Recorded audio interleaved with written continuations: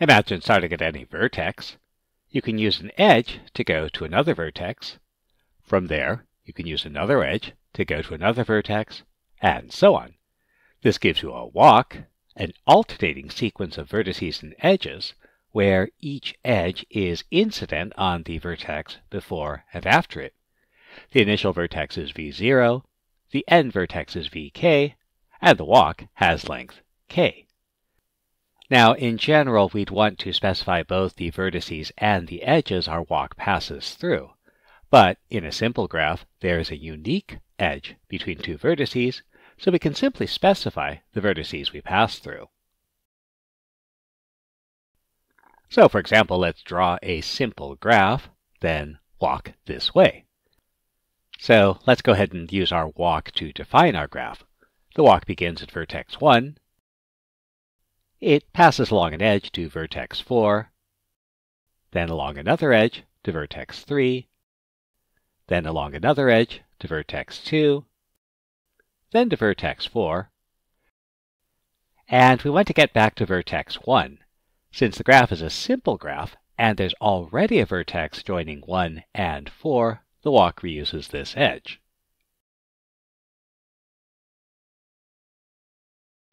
Now, remember, definitions are the whole of mathematics, all else is commentary, and if it's not forbidden, go ahead and do it if it pleases you. So, nothing in the definition of a walk prevents you from reusing an edge, revisiting a vertex, or returning to your starting point.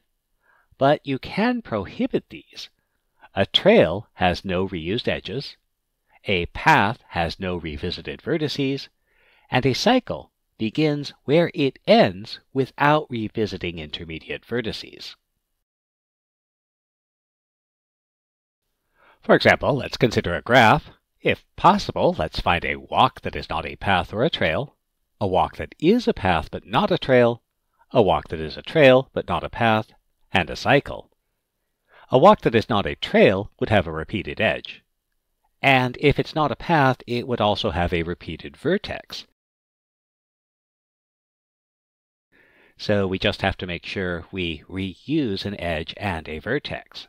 For example, 1 to 2 to 4 back to 2 would reuse the edge and repeat a vertex.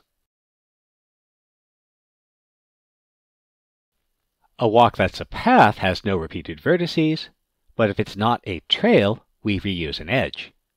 However, in order to reuse an edge, we have to revisit the vertices. So it's not actually possible to find a path that is not a trail. A walk that's a trail has no repeated edges. If it's not a path, then it has a revisited vertex. So we just need to make sure we get back to a vertex using a different route. So we could walk from 1 to 2 to 4 to 3 back to 2, and that revisits the vertex without reusing any edges. And a cycle gets us back to our starting point without revisiting any vertices. And so we might go from 1 to 2 to 3 to 5 back to 1. Now that we know about navigating around graphs, let's talk about connections. A graph is connected if there is a path between any two vertices.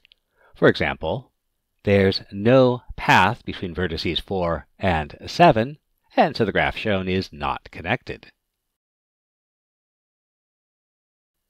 How about distance? The distance between vertices v1 and v2 is the length of the shortest path between them. If no such path exists, the distance is considered infinite. If one or more shortest paths exist, they're called geodesics. So, for example, let's try to find the distance between 1 and 8. And that means we want to find the shortest path from 1 to 8. Now, rather than trying to navigate from 1 to 8 and then finding the shortest path, it's worth noting that sometimes making a problem harder makes it easier. And so rather than trying to find the shortest path from 1 to 8, let's expand from 1 to find all distances from 1 to another vertex. This method is known as Dijkstra's algorithm, after the Dutch computer scientist Eske Dijkstra. So, if we expand from 1, there's 2 vertices, 2 and 5, that are at distance 1. Expand out a little further, and there's 2 vertices, 3 and 4, that are at distance 2. Expand out a little further, there's 2 vertices, 7 and 8, that are at distance 3. And then finally, there's 1 vertex at distance 4.